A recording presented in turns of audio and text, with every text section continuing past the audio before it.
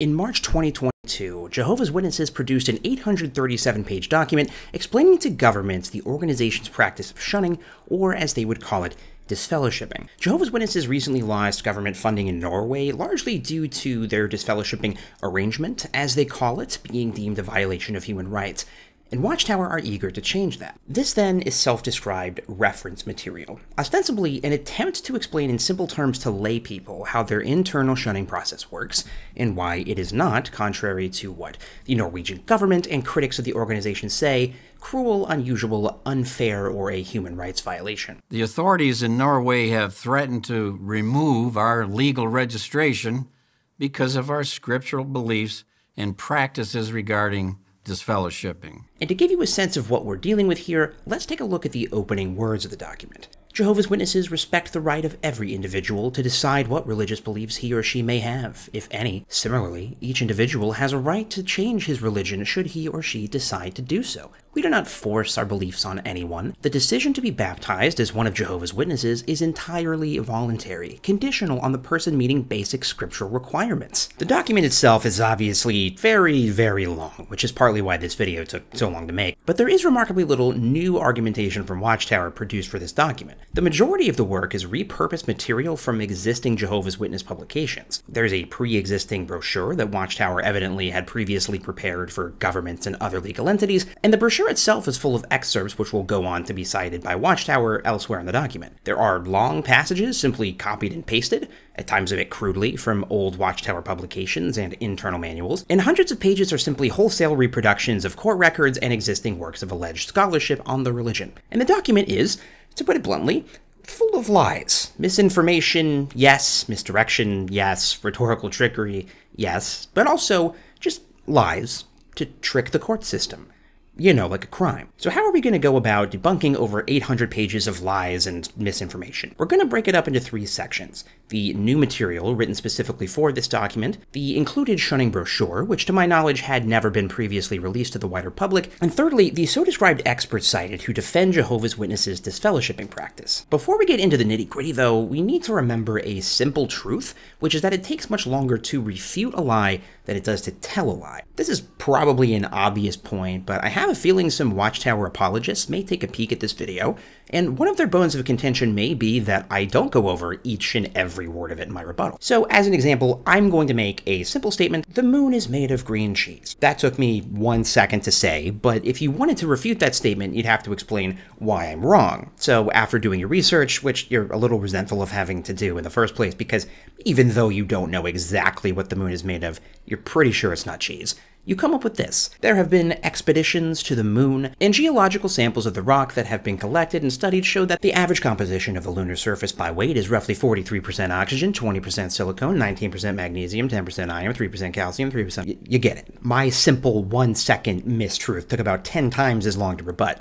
and that's before I come back at you with, yeah, but how do we know the moon landing even happened? This document is full of what I'm going to call green cheese arguments. Small, false assertions that aren't hard to debunk in and of themselves besides the overwhelming volume of them. Let's go back to the first paragraph, for example. Do Jehovah's Witnesses respect the right of each individual to decide their own religious beliefs? Well, since the entire concept of disfellowshipping is being questioned at the moment, let's leave aside the fact that if a JW decides to join another religion, they will be disfellowshipped and thus cut off from their JW friends and family, which some would argue is not very respectful at all, but we're leaving that aside. Allegedly shunned, I should say. Let's talk about the fact that they classify every other religion on Earth as false religion, which is directly controlled by Satan the devil, and which will be violently destroyed in Armageddon. One of their study publications says, false religion is like false money. It may look like the real thing, but it is worthless. So, all other faiths are worthless. Just a nice, respectful statement there. And they also refer to every other religion as a collective prostitute or great harlot, saying how happy mankind can be that Jehovah's judgment upon the great harlot is at hand. May it soon be executed. Nice. Why is comparing false religion to a prostitute an effective illustration? Now, are individual witnesses generally kind and respectful to people of other religions? Of course, the same way we'd expect anyone to be kind and respectful to someone of another faith. But some would argue calling those who disagree with you satanic puppets who serve an evil demon and are doomed to destruction, and also, yay, we can't wait for that destruction, it's going to be so great when every religion other than my own is destroyed, a little disrespectful. Do Jehovah's Witnesses force their beliefs on people? Well, what do we mean by force? Witness children are told that becoming a witness is the only way to make God happy, that baptism is a requirement for salvation, and if they don't get baptized, they may well not be saved at Armageddon. Governing body members have given direct instruction to parents to withhold certain freedoms until the child gets baptized. And your young ones, we've been entreating you, you've got to get that clear. Especially as you get older, the only way you're getting through this storm, the great one, is your relationship with God, your personal relationship, just like everybody else. Unless you're a toddler, we know how Jehovah will sanctify them. But as you get older, you are responsible. Remember the nice demo? We've mentioned that before. Well, I'm not ready to get baptized. Okay, let's hold off on your driver's license. What? I'm 16. What are you talking about? I'm ready. I know I'm ready. Yeah, you're ready for a driver's license, but you're not ready to dedicate your life. Explain that one to heaven. Baptism is framed as a choice between everlasting life in the truth or everlasting destruction in Satan's doomed system of things. And why would a Jehovah's Witness parent raise their child to possibly examine options other than getting baptized as a witness? We just established what all those other religions are like and what's going to happen to them. So, are witness children forcibly held down underwater? No, but it's not really voluntary if God or your parents are pointing an Armageddon gun at your head. And with all that, we've successfully made it through the first 2 sentences of the first page of 800 pages. Now, thankfully, I'm not wasting your time. Intentionally, anyway. See, we've successfully demonstrated a couple things here. Watchtower is not being fully transparent. They are willing to bend the truth to appear more moderate than they really are if it benefits them. And we've demonstrated the sort of environment Jehovah's Witness children are raised in. And that's going to be critical to our understanding of shunning and why Watchtower's depiction of it in this document is grossly untrue. So instead of going line by line, we're going to go claim by claim, address the larger claims made throughout the document, and hopefully in this way address the majority of Watchtower's green cheese arguments. Claim 1. Anyone who joins Jehovah's Witnesses does so knowing what the disfellowshipping arrangement entails. They are entering into a contract that they understand, so they can't go around and complain after they get shunned. So how does Watchtower demonstrate this in the shunning document? To be considered a Jehovah's Witness, you must be baptized, and, as it says, they believe that people should be free to acquire knowledge so that they may make an informed decision. That is why Jehovah's Witnesses do not practice infant baptism and confer baptism only to a mature individual who has the capacity to understand his religious commitment. A person who qualifies for baptism as one of Jehovah's Witnesses is made fully aware that violating certain biblical standards without repentance may, in some cases, result in their expulsion, disfellowshipping, or disassociation. Anyone who does not agree with these teachings can simply choose to not be one of Jehovah's Witnesses. So, is this true? Is a person who qualifies for baptism as one of Jehovah's Witnesses made fully aware of these things? And is it really the case that someone who does not agree with these teachings can simply choose not to be one of Jehovah's Witnesses? The answer to both is no. First, we need to discuss the misleading claims regarding baptism. Watchtower says, unlike other churches, they do not baptize infants, conferring baptism only to a mature individual who has the capacity to understand his religious commitment. Here's an article on jw.org showing an 8-year-old child getting baptized. This is one of the mature individuals Watchtower mentioned, entering a lifelong contract with a religion that has built-in penalties for ever leaving. Now, can an 8-year-old sign a legal document? Can an 8-year-old consent to a medical procedure without a parent or guardian? Here's a good one. Can an 8-year-old consent to sex or marriage? Absolutely not, obviously. Maybe some areas of the world have some workaround that allows for an 8-year-old to get married with a parent's consent or something, but hopefully we all agree that that would be immoral and wrong. Moreover, I'm sure Watchtower would say that that's immoral and wrong, and would probably be insulted at any implication that they supported. And they don't, as far as I know. But Watchtower routinely refers to baptism as a lifelong commitment even more important than marriage. This is the example they use for kids. It is literally in a book called Young People Ask. So Watchtower feels that young children are mature enough individuals to understand the lifelong commitment to something that is even more important than marriage. In my own wedding, the elder giving the wedding talk told me and my wife that this was the second most important dedication of our lives. the first being baptism. And without even getting into cognitive development, clearly allowing a child to enter a lifelong commitment to a religion precludes the possibility of them ever changing their mind. Because sometimes when you're a kid, you think you want to do something, and later, with some perspective, you realize you don't want to do that thing anymore. Galaxy brain take, I know. What Watchtower does not give its members of any age is informed consent. You'll notice that Watchtower keeps referring to disfellowshipping as something that happens when a sinner does not repent, or to an unrepentant person. I can only speak from my own experience in the religion, but when I heard statements to that effect as a kid and got baptized at the age of 14, I thought, well, of course I'll always repent, so why would I ever get disfellowshipped? The wording in this document makes it sound even more rare and unlikely. If you're repentant, you may, in some cases, be disfellowshipped. But Watchtower does not provide its non-elder members with its internal Elder's Manual, which has rules, policies, and procedures that the average rank-and-file member has no way of knowing. It's not enough to be repentant. In a judicial committee, the elders must subjectively decide whether you appear repentant enough. And if it's not your first offense, say you're a teenager who gets caught watching pornography several times despite counsel from the elders, well, the elders might decide that the mere fact that you've sinned more than once shows that you are not repentant. Some things, such as fornication, are basically automatic disfellowshipping offenses regardless of how repentant the sinner is. It has even been the case where a victim of rape has been disfellowshipped for sexual immorality, thus blaming the rape on the victim herself. It's even been the case that the disfellowshipped victim is a teenager. Some of the court cases Watchtower has been trying to weasel their way out of lately have involved this exact scenario. So it has been, and continues to be the case, that a Jehovah's Witness child can enter into a lifelong commitment they can't possibly understand because A, they're raised in a closed community that demonizes the outside world, B, because Watchtower doesn't make all the information available to everyone, and C, because Watchtower firmly does not believe that people should be free to acquire knowledge so that they may make an informed choice. Well, okay, maybe in a general legal sense, yes, but how does Watchtower, in its publications and videos, categorize outside information about its religion? Does Watchtower recommend Bible students or witness children research criticisms of the religion, maybe from religious scholars, former members, historians, high control group experts? Well, no. What do you think I need to do to change? How about we search for Good for Building Up from the online library? Sounds good. Let's take a look. So far, I've specifically talked about people who are born into the religion. But what about converts? People who Jehovah's Witnesses meet in the ministry. That person studies with witnesses for a while and gets baptized as an adult. Well, early on in a Bible study,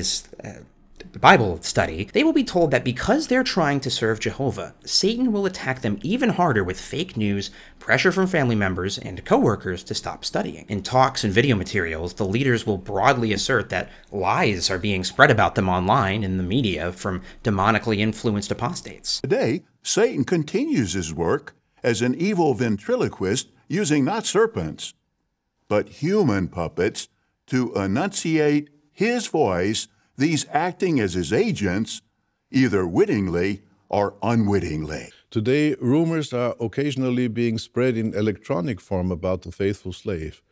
This has caused some concern on the part of some brothers, especially when the reports are commenting on court cases where some in the organization were accused. Sometimes reference is made to certain quotes, and readers then think, how can a quote be a rumor? A quote can be taken out of context. Critical reports often give only part of a matter and leave out other aspects. So don't trust that Satan-y stuff. Only trust jw.org, articles that portray the witnesses in a positive light, and just try to focus on how nice everyone is at the meeting. And I want you to get really acquainted with the organization. And if you do, I'm sure you'll soon realize that what the people are saying about us isn't true. If a Bible student comes across a critical article about Watchtower and tries to ask their JW Bible teacher for an explanation, the witness teacher is directed to not even read the article themselves to determine whether or not it's true. Consider this scenario. The unbelieving husband of your Bible student sends his wife a link to an apostate web page and says, "Here, you better look at this and see what you're getting into." Well, your student is concerned, and she wants you to take a look and tell her what you think. well, that's not an option. To cite my own experience, when I got baptized at the age of 14, I did not have any close non-JW friends because I wasn't allowed. They were considered bad association. So, Sophia, what do you think Jehovah is teaching you about friendship? That I have to choose my friends carefully. And how can you know if someone should be your friend? If they help me be Jehovah's friend. I did not know many of the earnest criticisms of the organization's policy on blood transfusions. I did not know of Watchtower's many failed doomsday predictions. In fact, I couldn't have known that because Watchtower has made certain publications unavailable to members, especially those that contradict their current beliefs. I did not know about the CSA scandals and cover-ups, and even if I'd heard about them, I had been trained to dismiss them as apostate-driven lies. Think about the apostate-driven lies and dishonesties that Jehovah's organization is permissive toward pedophiles. I mean, that is ridiculous, isn't it? I did not fully understand at that point that I myself was bisexual, and that constantly being exposed to homophobic rhetoric would be a source of deep self-hatred, shame, and anxiety.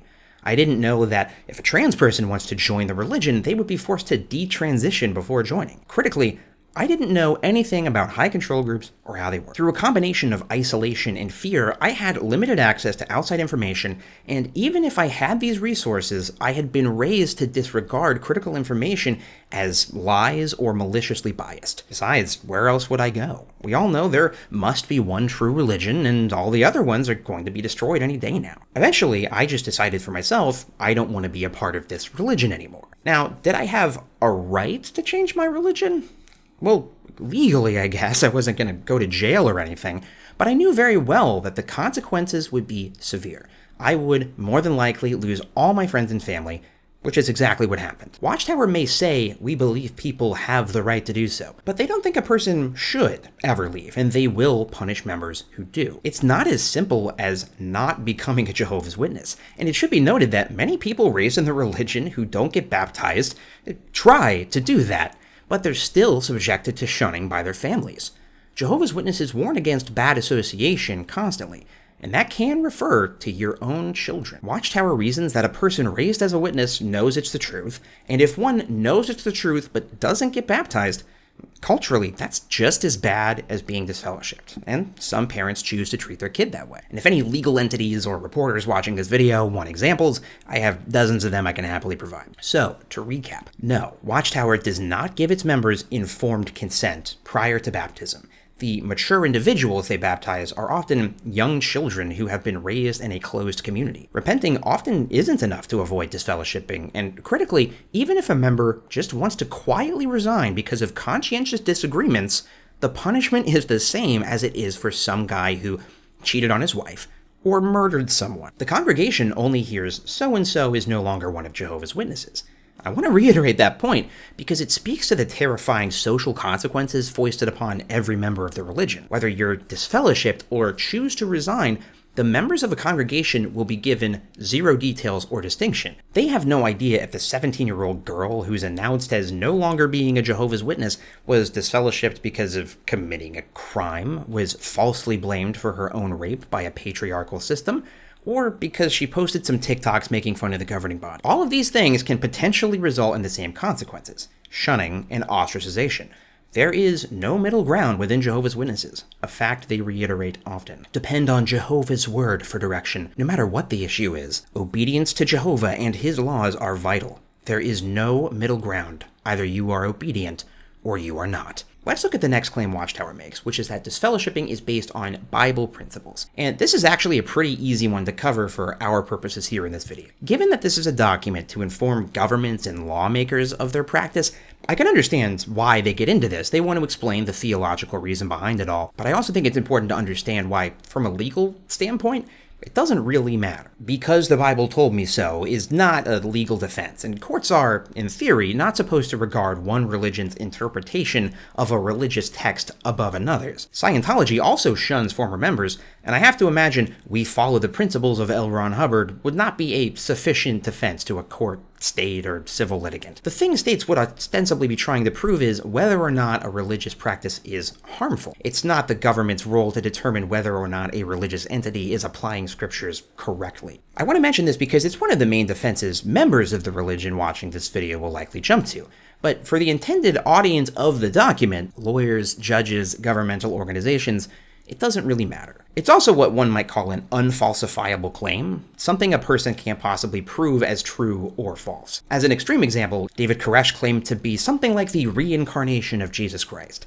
And that's not something we can actually disprove by any scientific metric. You could use the Bible to argue why it's likely false, but Koresh might counter, I'm the guy who caused the Bible to be written in the first place. You can trust me. Many Christian religions disagree with the notion that disfellowshipping is biblical, but nobody can prove that it's not biblical because the Bible is open to interpretation.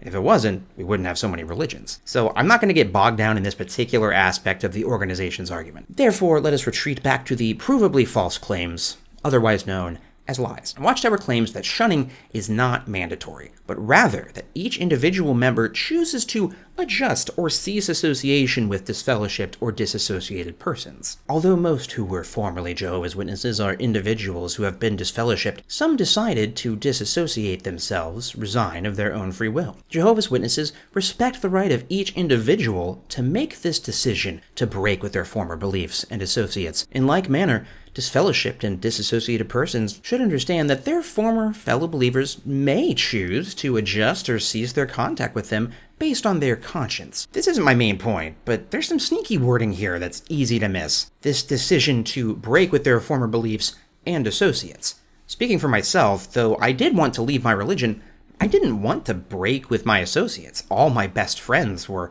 Jehovah's Witnesses, and most of the things that we bonded over had nothing to do with the religion itself. We nerded out about Star Wars, played D&D, and I would have loved to stop attending meetings but keep my friends. Here, Watchtower inadvertently reveals that they see an implicit connection between religion and relationship. Its members cannot have one without the other. But to get into the meat of Watchtower's argument, is it true that some members might choose to act differently than other members when it comes to interacting with disfellowship friends and family members? Sure, some may be laxer about shunning, some may be stricter, but Watchtower here implies that shunning does not even necessarily apply to family members. Within the family arrangement, while the religious ties the disfellowshipped or disassociated person had with his family change, blood ties remain, the marriage relationship and normal family affections and dealings continue. This is, to be frank, a pretty abhorrent lie, one I'm eager to disprove. Watchtower is on trial, so to speak, not because of the choices of autonomous individuals, but because of their institutional policies and practices. So, how does this religious institution instruct its members to act when a person is disfellowshipped or chooses to leave via disassociation? Do I show zeal for pure worship? Do I stop associating with anyone, including a family member, who turns his back on Jehovah? They loved me and wanted me to come back to Jehovah. I tried to contact them. I just wanted to talk and to hear their voice. I missed being with my family. And they thought about reaching out to me. But they knew that if they had associated with me, even a little, just to check on me, that small dose of association might have satisfied me.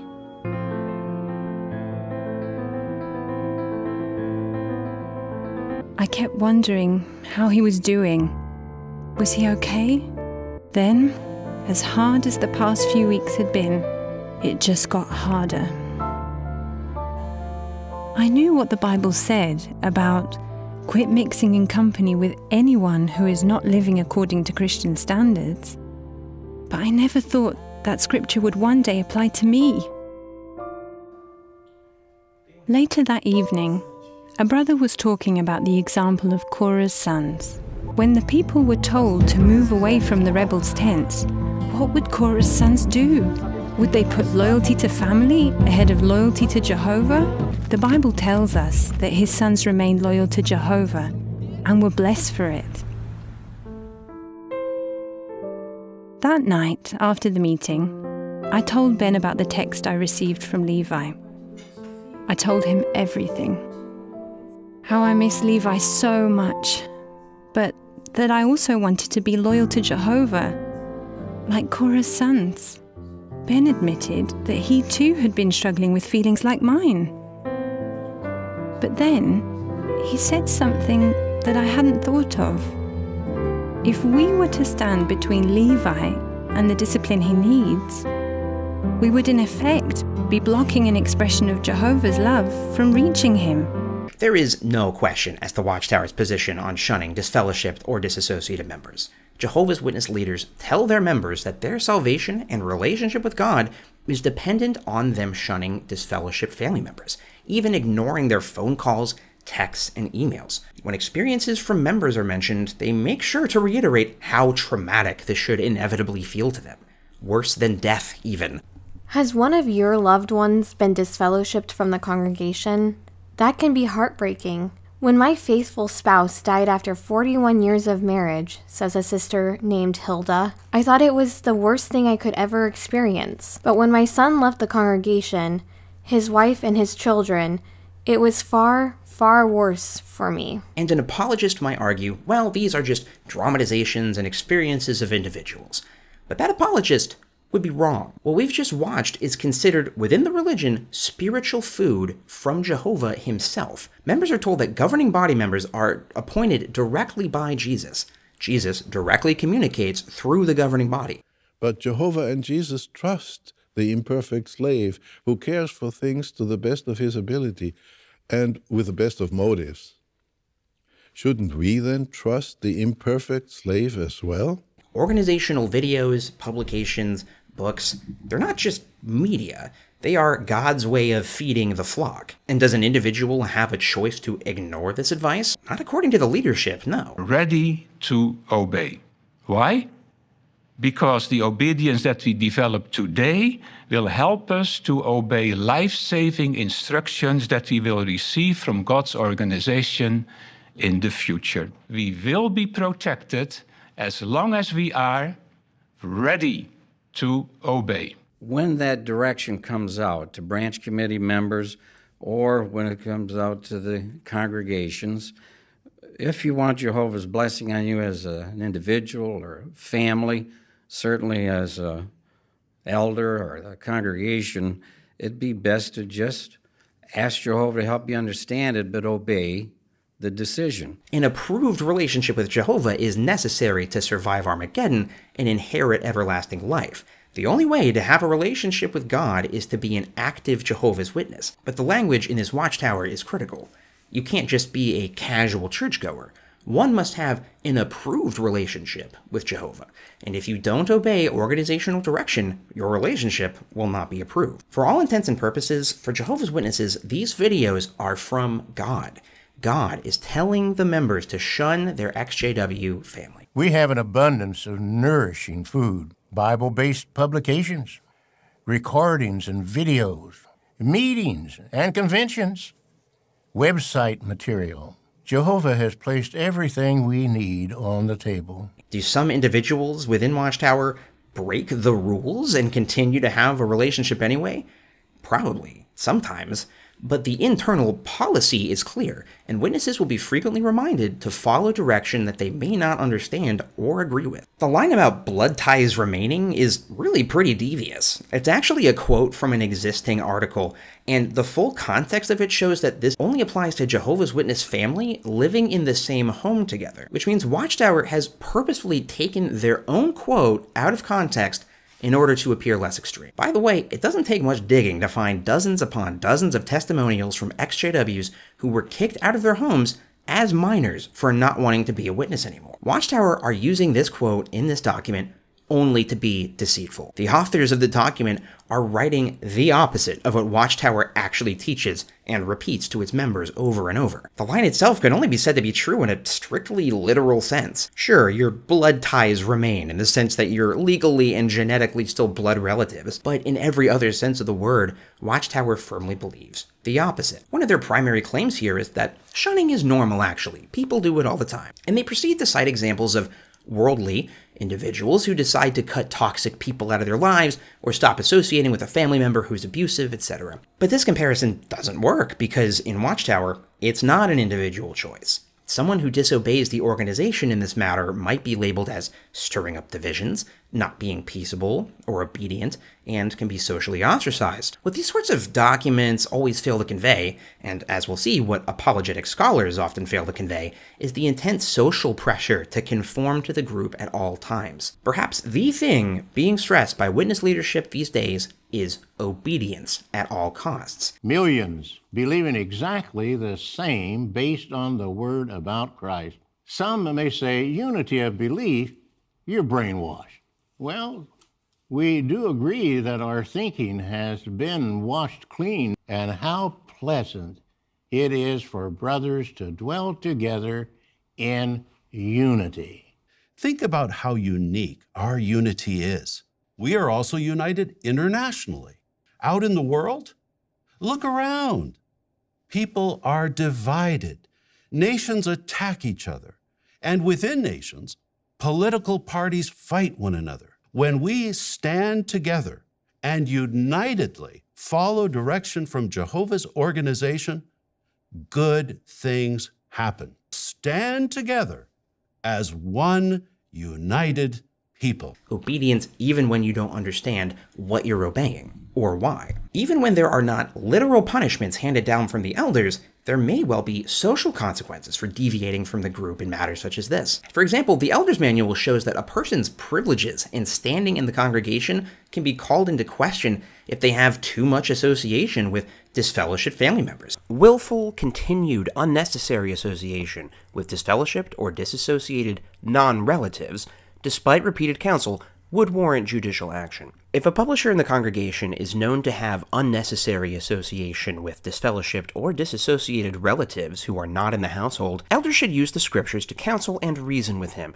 Review with him information from the Remaining God's Love book, page 241. If it is clear that a Christian is violating the spirit of the disfellowshipping decree in this regard, and does not respond to counsel, he would not qualify for congregation privileges, which require one to be exemplary. He would not be dealt with judicially unless there is persistent spiritual association or he persists in openly criticizing the disfellowshipping decisions. Even within the organization, members are warned not to get overly close to congregation members who are not in good standing. To summarize, it's clear from Watchtower's own internal materials that they see shunning as mandatory, and anyone who fails to follow the group's social guidelines may see themselves shunned or socially ostracized as well. Part 3. Speaking of Watchtower's internal materials, let's get to this brochure they've included. It's more or less an abbreviated version of this 800-page document, so we don't need to go through everything it says. We've actually basically covered it all already, but I want to note two things in particular about it. One is the cover, which I've showed a lot through this document. It depicts a happy, warm congregation in full color, and looking back forlornly as someone who is decidedly not included in the group. The disfellowship person is not getting hugs and smiles and love. It's sad. It's a sad picture. The message is clearly, don't be disfellowshipped or you'll be left out of the love of the congregation like this lady. I don't know why they thought including this picture would make disfellowshipping look more palatable to outsiders, but I don't think it does, personally. Now, I'll concede that's an entirely nitpicky point. And my other criticism might appear nitpicky at first, but bear with me, this is actually really important. On the last page of this brochure, there's a section called Gratitude for the Arrangement, and it cites two examples from formerly disfellowshipped Jehovah's Witnesses, who later got reinstated, and say they appreciated the disfellowshipping arrangement. Let's read them quickly. I was disfellowshipped for approximately 17 years.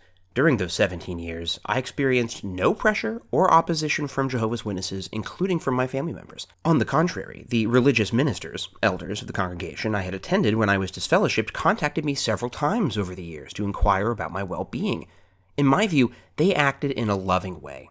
I speak for myself when I say that the loving affection of the witnesses is the main reason why I decided to return. During the time I was disfellowshipped, I had limited contact with my family and friends in the congregation. Still, I knew that they loved me very much and that they did not condemn me. I knew that they were limiting their association out of respect for the Bible commandments that we had each chosen to live our lives by. When I put my life back in order, I was warmly welcomed by the congregation and was reinstated as one of Jehovah's Witnesses. Although I had sad times when I was disfellowshipped, I am convinced from my personal experience that it is a loving and beneficial form of spiritual assistance and correction. So, a couple nice statements from names have been changed.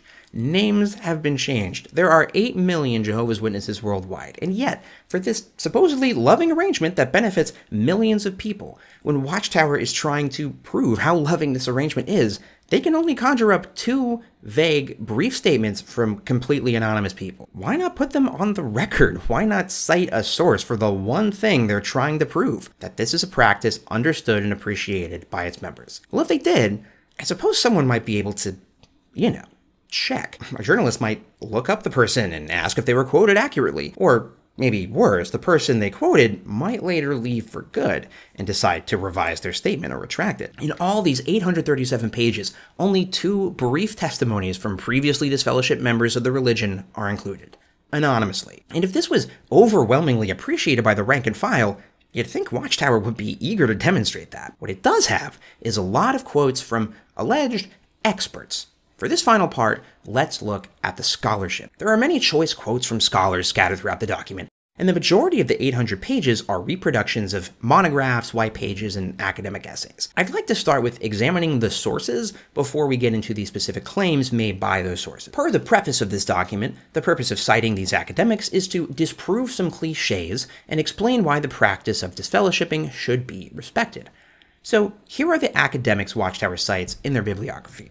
And I'm just going to say, I apologize, I'm probably going to pronounce all these names wrong, but I'm trying my best. One monograph from a PhD in Kazakhstan named Artur Artemiev. One article from Massimo Intravine's The Journal of Cesner. 5 articles from a website called Bitter Winter, a website started by Massimo Intravine. 1 article from Massimo Intravine's The Journal of Cesner. 5 articles from a website called Bitter Winter, a website started by Massimo Intravine. And one of the cited Bitter Winter articles was written by Massimo Intravine. 1 more monograph co-written and researched by Alessandro Amicarelli, and you guessed it, Massimo Intravine. And a scholarly article of sorts by a man named Yannick Thiels, who is a contributor to various websites, including Bitter Winter, by Massimo Intravine. Quotes from Massimo pop up frequently throughout this document, and he's cited several times here in the bibliography.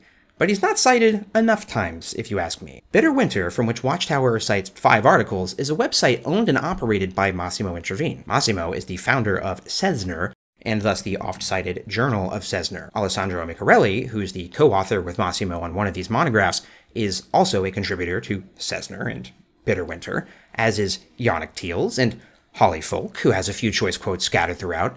So in macro, we really only have 2 sources from academia, in my estimation, various Cesner-related articles, and 1 monograph from a man called Artur Artemiev, who wrote about Jehovah's Witnesses in Kazakhstan. Now, I don't expect Watchtower to seek out objective sources. Objectivity is a sticky word anyway, and it's perfectly reasonable that they would want to cite information from academics that is biased in their favor. The whole point of this document is to present the strongest possible case for shunning. But these academics, such as they are, go a bit beyond being biased. Cesner, of which all except one cited expert is a member or contributor, is essentially a think tank for high control groups. From Wikipedia, Cesner has been described as the highest profile lobbying and information group for controversial religions. Cesner scholars have defended such diverse groups as the Unification Church, the Church of Scientology, the Order of the Solar Temple, responsible for 74 deaths in mass murder-suicide, and Shincheonji Church of Jesus, I definitely didn't pronounce that right, accused of having aided the spread of the COVID-19 pandemic in South Korea. And in that illustrious company,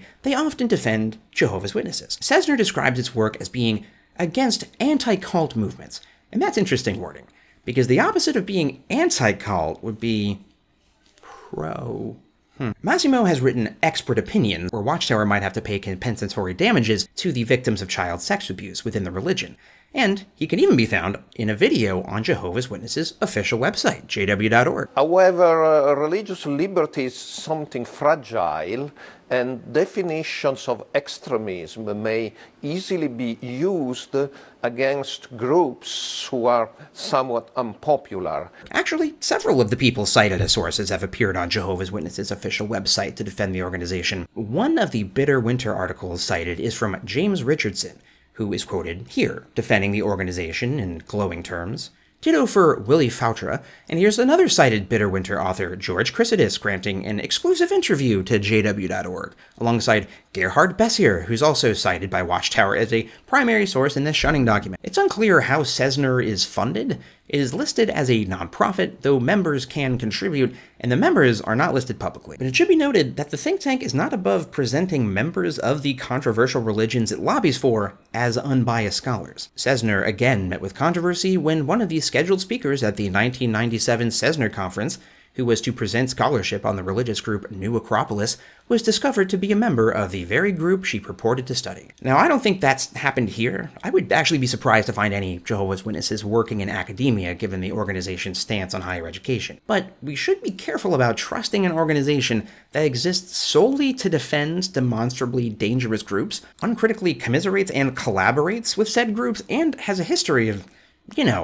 lying. Let's look at some of the claims made by these Cessner experts throughout the document. First is the man himself, Massimo Introvigne. By defending the right of their judicial committees to remain free from state interference when they decide whether a member should be disfellowshipped or otherwise, and their right to interpret the Bible in the sense that it mandates shunning those who had been disfellowshipped, the Jehovah's Witnesses are, once again, defending the religious liberty of all precisely in the area where today it is mostly under attack. Of course, as we covered earlier, Watchtower actively prays for the destruction of every religion other than their own. Any defense of other religions via the court systems is purely by accident. But Massimo's argument is incredibly thin. There is no inherent virtue in defending the right of a judicial committee to remain free from state interference if judicial committees consistently cause harm, and they demonstrably do. These are closed-door sessions with no recordings allowed where three men have the opportunity to, say, interrogate a woman about very personal, traumatic sexual details. Historically, rape victims have been re-traumatized by having to recount their harrowing experience to a room full of men, all with the possibility of being disfellowshipped for sexual immorality, thereby being punished and ostracized from their own community for their own sexual assault. Religions should have freedom, of course, but not absolute freedom to do whatever harmful things they want,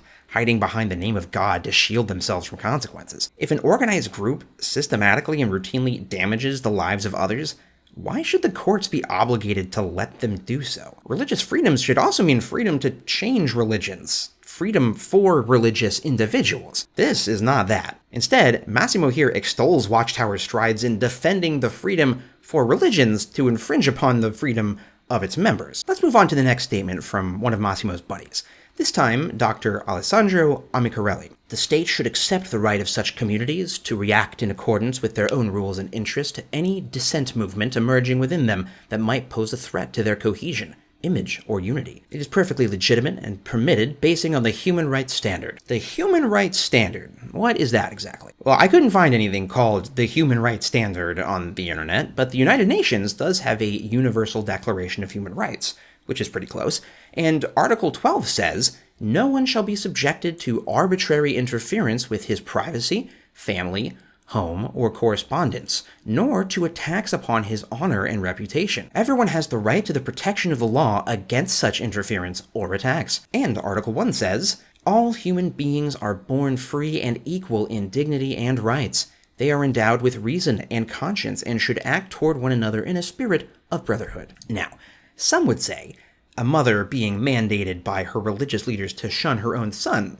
for example, constitutes interference with one's family or home, and labeling former members as apostates who are mentally diseased puppets being controlled by Satan, the evil puppeteer, evil ventriloquist.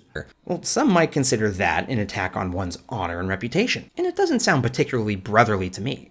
Not to mention, once again, Jehovah's Witnesses are not allowed to use their reason and conscience if it happens to contradict the leadership's reason and conscience, lest they get shunned as well. So when Alessandro goes on to say in his white paper that Jehovah's Witnesses suggest that current members do not associate with disfellowshipped ex-members, an exception, however, is made for members of the immediate family, he's lying. Then again, Watchtower teaches that the United Nations is a biblically foretold satanic entity that will be destroyed by Jehovah during Armageddon, so maybe they don't care much for the Universal Declaration of Human Rights. Let's look at a claim in this document from Holly Folk, another Cessner acolyte. She says, "Some former members have chosen to monetize their status as former members, and it is entirely reasonable for the Jehovah's Witnesses, like any other faith tradition in that situation, to want to have no contact with these people who are basically professional critics of the religion." Now, obviously, I have to state my bias here as somebody who has left the religion and has a monetized YouTube channel.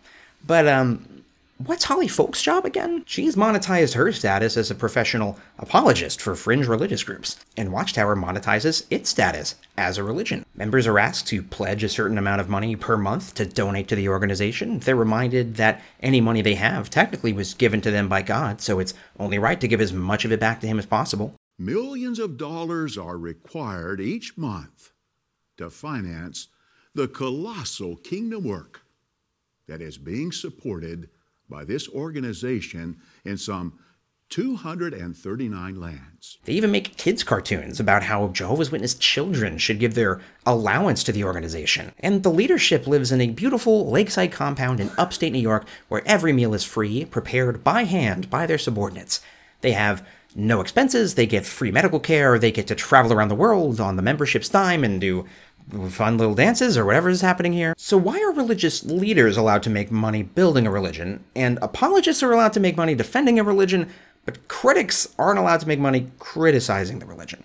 That's an interesting standard, one that Holly Folk and the Cessner contingent has also made for Scientology. And in a vacuum, I kind of agree with Holly. I wouldn't have an issue with her argument if it really was a choice. I know I sound like a broken record here, but members aren't given a choice as to whether or not to obey organizational direction.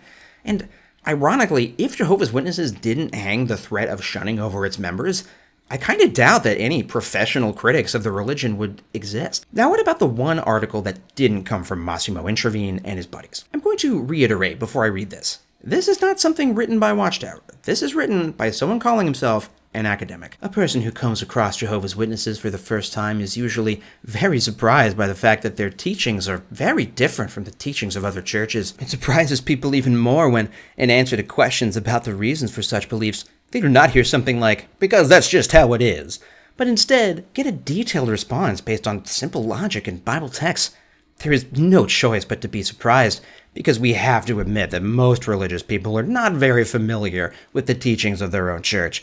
They cannot explain the reasons for or the symbolic meaning of their rituals and celebrations. Usually, all teachings are accepted without any basis, just because everyone's doing so, or the priest knows better. Jehovah's Witnesses are different. Every one of them knows why he believes one thing and not another. Moreover, their teachings do not contain dogmas or traditions, and this fact affects their mindset and their view of the world. I wonder if we ever asked a witness why they don't allow beards. This is an astonishingly unacademic series of statements. How can this man, in his capacity as a scholar, make the claim that a person who comes across Jehovah's Witnesses for the first time is usually very surprised by their unique teachings, or that a person will be even more surprised by hearing that Jehovah's Witnesses can generally explain their beliefs? How does one measure such claims? What data is this person using to determine that there is no choice to agree with him, because we have to admit that most religious people are not familiar with the teachings of their own church, let alone the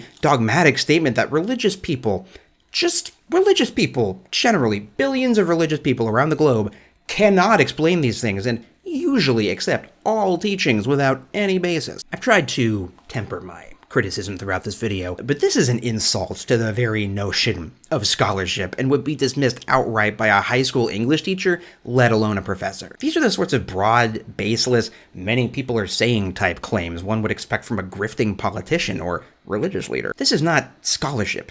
It's hagiography, thinly veiled apologia disguised as a scholarly dissertation. And this is but one paragraph of this comically anti-intellectual propaganda piece. Just for fun, let's look at the very first page of Artemyev's work included in the Shunning document, Jehovah's Witnesses in Kazakhstan. He states in his typically condescending, grandiose fashion, "Jehovah's Witnesses did not come to Kazakhstan in the 1990s as some experts are trying to prove.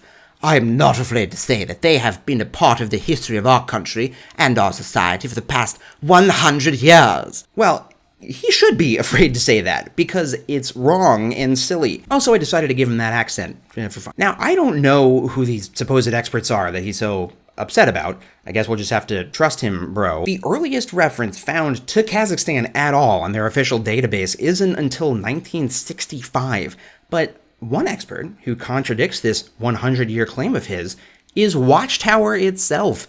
Its publications state that Jehovah's Witnesses came to Kazakhstan, albeit against their will, in 1955. I'm gonna be honest, I got a little obsessed with this Artemyev guy. This last point wasn't even that important. I just wanted you to see how intellectually bankrupt Watchtower's key witness was, but I'm afraid I've saved the worst for last. This quote from Dr. Artemyev is displayed in large letters in the Shunning Brochure included in the document. It says, "It is worth noting that disfellowshipping does not cancel family relations, as some dishonest journalists and cult experts sometimes try to claim." Setting aside the very scholarly, every journalist and expert who disagrees with me is dishonest language, it's not cult experts and journalists making these claims. It's Watchtower. As we've shown time and time again in this video, Watchtower produces countless videos and articles that make clear to the members that ex-JW family members are to be shot. And any self-proclaimed academic dismissively arguing the contrary can only do so by expressly ignoring the content Watchtower itself creates. I've tried to make as few claims of my own as possible in this video. Instead, I've tried to show the claims Watchtower is making in this document and putting them side by side with the statements they make outside of this document in other articles and videos. But I'll say this with my full chest. An honest person studying witness publications in good faith could not reasonably come to the conclusion that disfellowshipping has a negligible effect on family relationships, is purely a matter of personal choice, and that baptized members are given fully informed consent. You don't need to listen to critics, apostates, journalists, anyone to reach this conclusion. All you need to do is watch Watchtower's videos and read their publications, because they uniformly contradict many of the claims they make in this document. Don't believe what Watchtower says they believe when trying to look their best. Look at their belief system for yourself. An interesting thing about this document is that it is not on Jehovah's Witnesses' official website, jw.org, which means this is not something Watchtower wants its members to see. Not even elders who are used to getting confidential letters and books that other people in the congregation can't access. No, this is something Watchtower wanted to keep secret. And why would that be? You know, this is supposed to be just a compilation of things they objectively believe, right? All the clips and articles I showed are directly from jw.org. Even the pretty unflattering stuff, to their credit, is on their website. And if this document is only a succinct breakdown of what JWs actually believe, why wouldn't Watchtower want its members to see this? It's not like they don't post about court cases involving their organization. They do that all the time in the news section of their website. No, it's not on the website because it contradicts everything on their website. The references it makes to articles and publications available are often out of context, which is easy to see if you check their work. But Watchtower is hoping you don't. They're hoping you think, why would we lie about our own religious beliefs? To put it simply, every Jehovah's Witness would know that what this document says is a lie. Watchtower doesn't want its members to see this because it doesn't want its members to see that the leadership lies about their beliefs to courts, governments, and other officials. If the leadership was honest about what they believed, they would have to admit that they do actively encourage families to shun ex-JW family members. They do baptize very young children who are incapable of understanding the consequences. They do not have respected scholars on their side, which is why the only ones they can provide are shills who are seemingly bought and paid for by the likes of Watchtower, Scientology, and the Moonies. Watchtower doesn't want to be honest about the way it presents its leaders as the only channel God it uses today. So every comment it makes about shunning is not a mere suggestion, but a mandate from Jehovah God. And they sure as heck don't want the court system to know that Watchtower wants to see them destroyed, that they are part of this corrupt political system of Satan's that's going to be destroyed. May they soon be executed. If you've seen the document, you probably noticed that there's one section I haven't talked about at all, and that's the final section. Many pages of Watchtower's legal victories in upholding their disfellowshipping practice. And I didn't get into this because mostly people much more qualified than myself have already gone through these cases in a lot of detail, but also, I don't agree with the court's rulings. Just because something has legal precedent doesn't mean that it is morally correct or undeserving of reconsideration. The excuse that some courts have agreed that our shunning practice is perfectly legal, so you should agree too, it just doesn't work for me. I think we have a responsibility to make sure that any freedoms, from speech to self-protection to religion, are not abused. In the United States, we have free speech, but hate speech is still a crime. Freedom of speech does not mean freedom to cause harm without consequence. And so, while we have freedom of religion in the United States, I would argue that we have a similar moral imperative to ensure that religions don't cause harm without consequence, and are not given tax-exempt status or government funding to proliferate that harm. And just because such a thing might be difficult to regulate, doesn't mean we shouldn't try. The authorities in Norway have threatened to remove our legal registration because of our scriptural beliefs and practices regarding disfellowshipping. In the future, various governments will challenge our freedom of worship. They may pressure us to change our scriptural beliefs, but we're certainly not going to do that. If you made it this far, thank you for watching. This video obviously took a long time to research and write, and I want to give a special shout out to several XJW activists who helped immensely. Jan Frood Nielsen, who leaked the document and gave me a great deal of context and documentation, which really helped me understand this document and Watchtower's situation in Norway. Mark O'Donnell was incredibly helpful in just every aspect of this. And a very special thanks to Cam, Lil, Samantha, Anna Lacey, Ron the Pimo, My Little Pimo, Corey Dax, and many others. I know I'm forgetting a lot of people, but so many people in my Discord helped me do a ridiculous amount of research and helped me verbalize a lot of the logical fallacies present in the document. One of the things we've been trying to do is figure out ways to organize more IRL activism regarding Jehovah's Witnesses. So one of the things that would be really helpful is if you could spread this video around, and if nothing else, alert local journalists who might write these fluff pieces you see in the newspaper about Jehovah's Witnesses. Alert them to the actual practices and policies. You know, link them to some of these videos that I showed. You know, link them that really cringy shunning video about the woman who was, you know, so happy that her parents didn't text her back. Thank you so much to everyone who helped, and thanks for listening.